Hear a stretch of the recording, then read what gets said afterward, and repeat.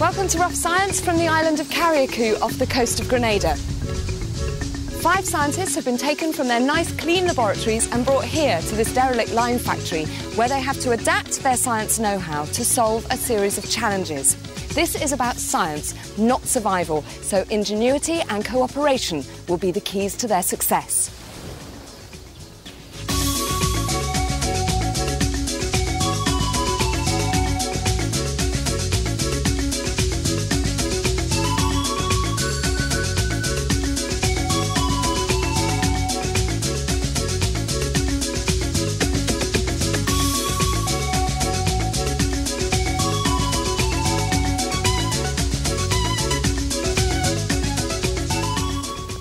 The scientists have been exploring the whole island.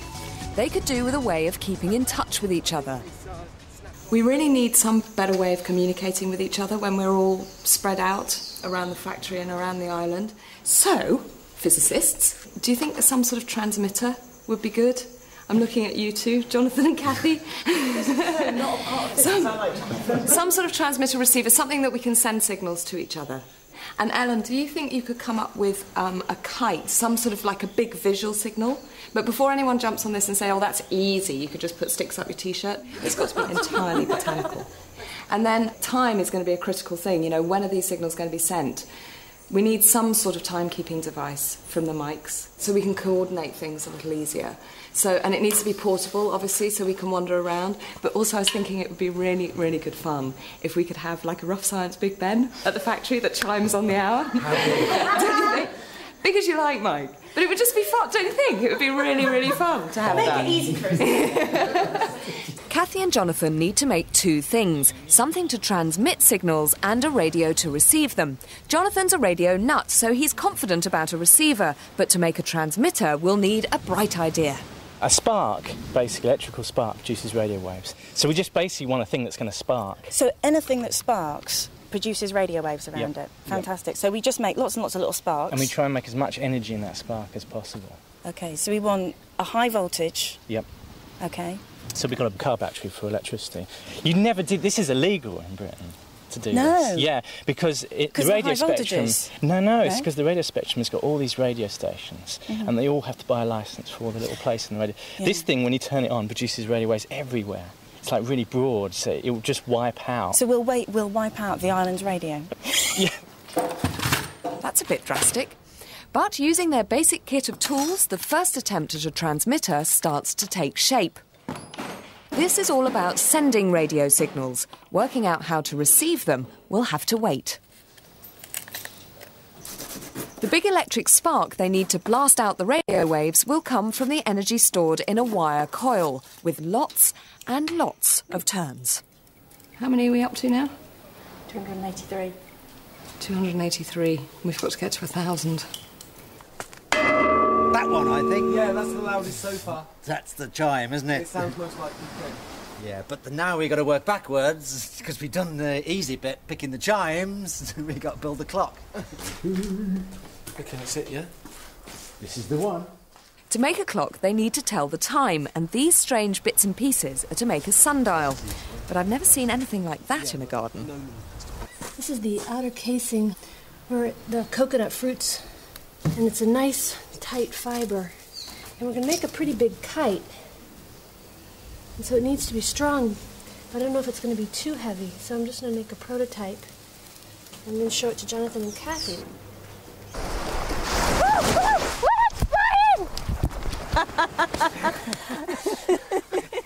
So it's not the best kite. How about some aerodynamics advice? Guys! I think it needs a bit bigger surface area. It needs to be a bit bigger to pick up the wind. Okay. You want this thing to generate the lift to get over the weight of it so it stays up. Okay. Now, with an aeroplane, you've got the aeroplane flying through the air, and that creates the lift. With this thing, you've got it still, and you've got the wind passing over it. Okay. So the wind goes like this? Yeah, so the wind goes up like that over both sides. Oh, both sides. Both Okay. sides, yeah. And the way that the lift is generated is that the wind has to travel like further over this side than this side. So it has to go faster over here, yeah. Which produces a low pressure there. Yeah. And it's higher here, which tends to push it up. Up. Yeah. Okay. Back at base, this coil should transform a wimpy 12 volts from a car battery into hundreds of volts for a big transmitting spark. The rule of radio engineers is always have one hand in one pocket and just use one hand. Yeah. Really? Really, yeah, because if you're holding the chassis of things and you get electrocuted. Okay, and the thing is, this huge voltage, right? Yeah. We're expecting the little spark to happen inside there. Yeah, basically when the current goes through, it produces a magnet which attracts this Yeah. and then turns it off. Right. And so initially, all that energy that's stored in there then produces a spark. It breaks down the air. Yeah. Because electricity can't usually go through air, can it? No, it's just like a little tiny lightning bolt, okay? Breaks down So it's a the little air. baby lightning strike. Yeah, not a big one. incredible. It's only going to be a little bit, but it shows you how much voltage there is. Okay, am I allowed to swap between you so I can see it? Sure. I'll try that. All right, well, let's go, Okay, let's go. are you ready let's to go? Mhm. Hand in pocket, like Jonathan says. Here we go. Oh, wow. You can see the spark. Bright blue. Yeah, hey, it's lovely. hey, I want to see that.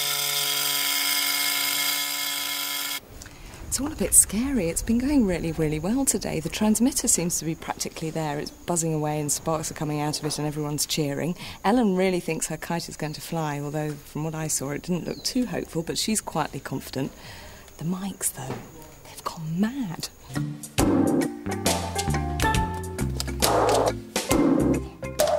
Making a bong seems to be easy, but how will calabash fruit be made to bong exactly on the hour? You seem to have just gathered together a bucket, a tin can and thrown fruit around. I mean, what's going on? What's going on? This is a prototype of our water clock. This shows the basic principles, all right? OK, go on then. We've got a reservoir of water here, and we siphon water Yeah. into this reservoir. Now, in here, we've got a float attached to this piece of wood. So Yeah. as the water level in here rises, Yeah. this will rise. Now, what happens when this rises? You see this? This is the hour hand on the clock. Okay. This moves round like that. Yeah. So, at the start of an hour, it'll be in, say, that position. Yeah. And after an hour, a certain amount of water will have flown into there. Yeah. And it will have moved round to this position. So that is an hour on our clock. All right, but how are you going to determine when an hour has passed? That's where the sundial comes in, because you wanted a clock that chimes. Well, it'd be And nice. we can't make a sundial chime, although it's really easy to make and it's quite accurate. Right. But what we can do is use the sundial to mark the time from the sundial onto this face. So you'll see on the sundial a very definitive hour passing. Sure, yeah. And you'll set your water off at the top of 1 hour and mark it on Yeah. at the end of another hour. That's Yeah. right. That's Yeah. quite And clever. because it's a constant flow, actually. we can then mark the whole face. So we I just calibrate it. I take back everything I said. That is quite clever. Late afternoon. Ellen's on an expedition. Bamboo is strong and light, just what our two doctors of physics ordered for the kite. How big is this kite going to be exactly?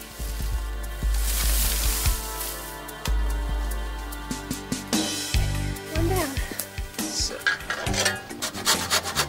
Ellen's bamboo gets snaffled for the growing madness that is the bongs. Both mics seem to be getting obsessed. Turn them over. Let's put two together. Yeah! The sundial's not working yet. Apparently, its centre string needs to be lined up to exactly north-south, so that the shadow falls on a hoop that's lined up with the equator. And the string can't be lined up until it's dark. The Time Lords are waiting to see the North Star so they can point their sundial string to true north. With these clouds, they may be some time. Good night, boys. The sun's up, so is the solar clock set. By lining up the latitude, knowing where the North Star is, having this as your equator, you know that when the sun is at midday, is at its highest point, it's going to hit this. Is that right? Exactly, it'll be right at the bottom here. So I've divided this circle into 24. So 6 o'clock in the morning would be here, Yeah. and 6 o'clock in the evening there. A quarter of the whole circle, in the same way that it's a quarter of a whole day. That's and really night. clever. It is. I mean, I haven't got a watch, but I can tell you now, that mark there is 10 o'clock, that mark there's 11. Yeah. So I'd say it's between 5 and 10 past 10. It's that accurate. Because of the shadow running Because of along this there. shadow here. So why the need for the water clock? Because of the chime. Exactly. There's no way we can power a chime. How's the coconut kite? Do you want me to help? Sure. Just break these open. Well, like this. So this is just natural glue, is it? Yeah. It may not be strong enough for this heavy coconut stuff, but what we're doing is just putting it along this line right here. Okay. And what are these things? They're acacia pods. And how confident are you feeling About the glue? about the kite in general? The kite in general vary. The glue? Not at all. Well, you have to stitch it as well. Yeah.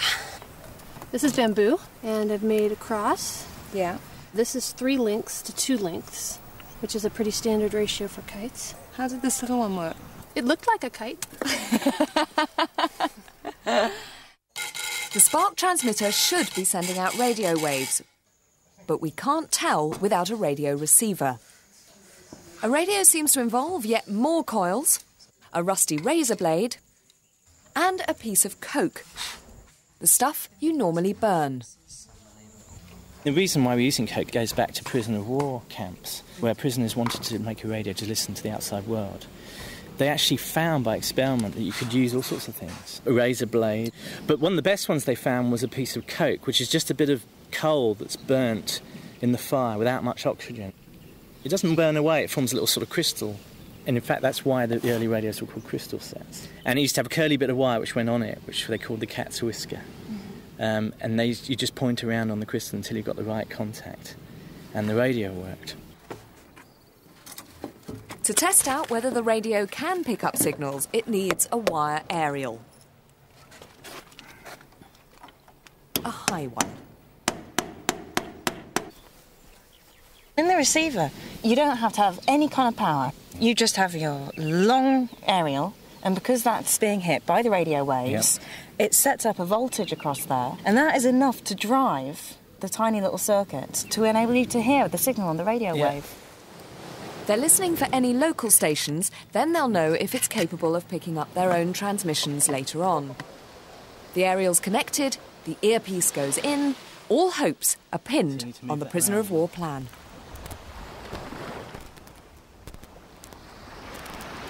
This is the one I'm much less confident about, but...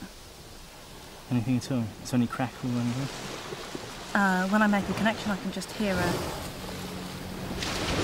Should we try the other detector? Yeah, I think so.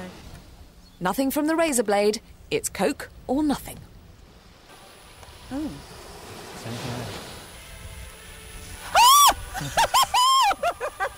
All I can hear is... I can hear a tiny bit of music. Salvation. They've picked up the signal of a Christian station that broadcasts around the island. We made a radio. It works. Now they need to put radio and transmitter together to get real communication. Mid-afternoon and the quest for the perfect bong rolls on. With coconuts. It's a little heavy, but I think it looks like a kite. More complicated madness from the mics. It started floating. A float, tugging a string through a pulley, tugging a lever, releasing a coconut. Can you see any movement? No. Well, the string's tighter, and it has moved. Whoa, whoa, whoa, whoa, whoa. Oh. The coconut's moving, it's about to go. Yes! But it missed the gong. Oh, no. Oh.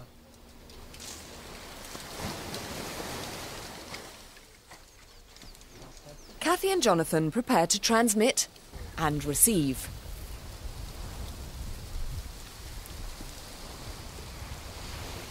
They need to spark out a signal strong enough to be heard blasting through the gospel station.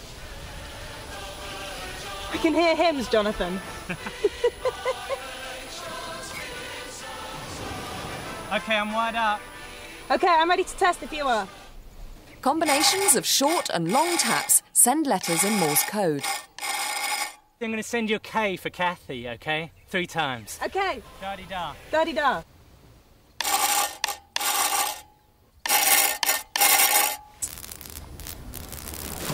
Just do it again. Do it again. This is working, Jonathan. What? Hey! Come and listen, it's amazing, you can. It does work. It does. There you go.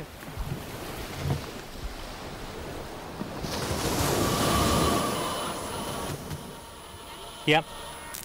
Yes. It's a buzzing noise. Yeah, definitely. Crackle.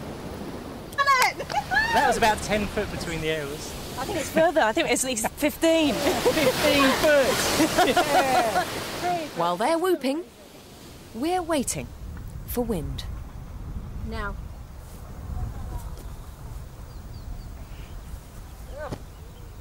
Okay, try now.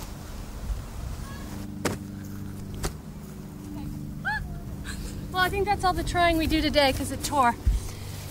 Let's see.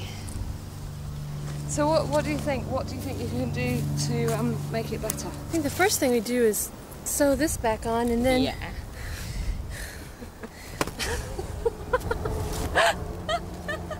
And then learn how to control it. The lightning bolt's transmitting, but only one day left, and there's no clock or kite. And tomorrow they're supposed to come together for coordinated communication. I think it's going to be a sleepless night.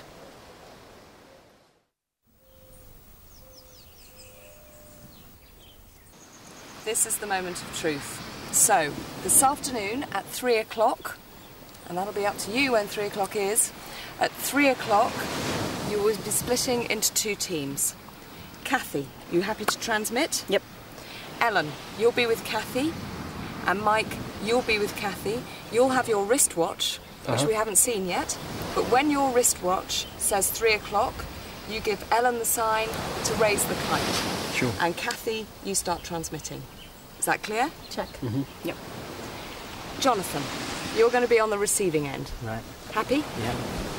You're going to look for the kite, but you're also going to listen for the big bong Okay. as your signal that it's 3 o'clock and you should start receiving your message. Okay. I'll be with you. Mike, you'll be checking the bongs. Right. Okay? Are we happy? Kathy, what are you going to send? Okay. None of us have seen this message. At the end of it, we'll check whether Jonathan has what's written on this piece of paper.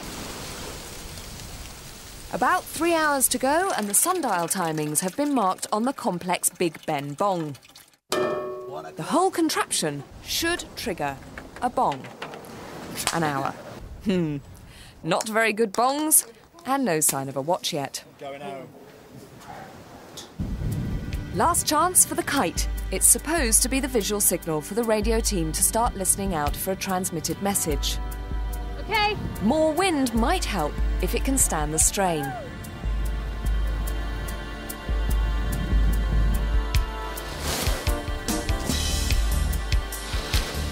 Obviously, we've still got a lot to learn about the nature of aerodynamics.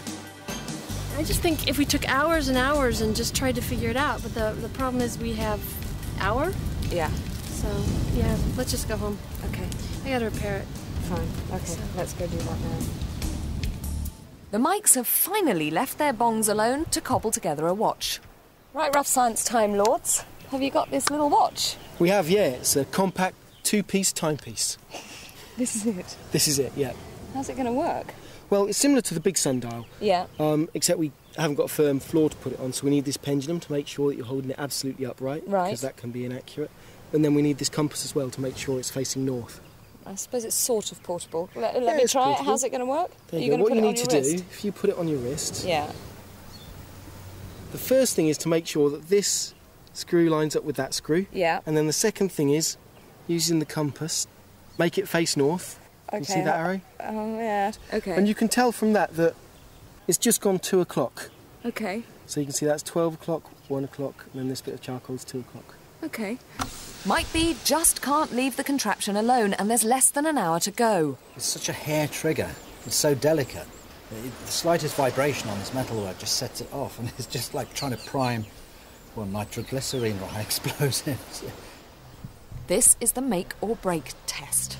Let's go with that. 3 days of frankly messing about with fruit, and the bongs have failed. The big finale is going to have to go ahead without Big Ben. It's nearly time. The mast goes up. The transmitter's got a super-duper coil for a bigger spark blast. And Kathy has a rough guide to Morse code. About 3 minutes to. Can she send her message at the appointed time? We're waiting with the radio for some sign of a signal. And Mike's standing to attention with his compact two-piece timepiece. It's 3 o'clock. And it looks like Ellen's realised there's more than one way to go fly a kite. I can see the kite. I can see the kite. Yes! We should get transmission.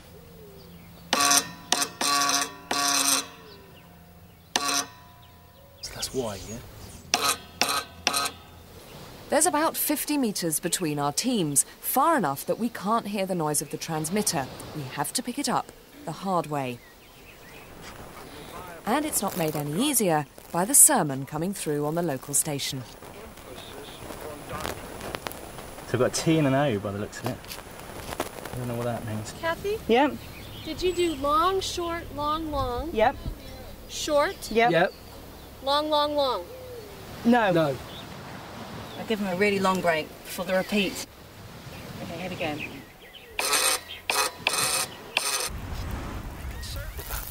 And yes, put their needs above yours. So that when you say to someone, I love you, it means you put them first. So it's Y something S, and I'm pretty sure it's an E. Well, can you think of another word with which is Y something? Should we try it? Should we call them over and see what it is? I think that's it. Are you going? Well, they got a dash, dot, dash, dash, da-di-da-da, which is a Y, dit, E, di-di-di, S, so it's Y-E-S. Okay, so well, it's yes. let's see, because My reputation stands on it. I have a piece of purple paper. This is it, guys. Did we get communication? What does it say on the piece of paper? Yes! Brilliant, brilliant. Well, that's all from Rough Science this week. Join us next time for more challenges. That was great! Yes, absolutely.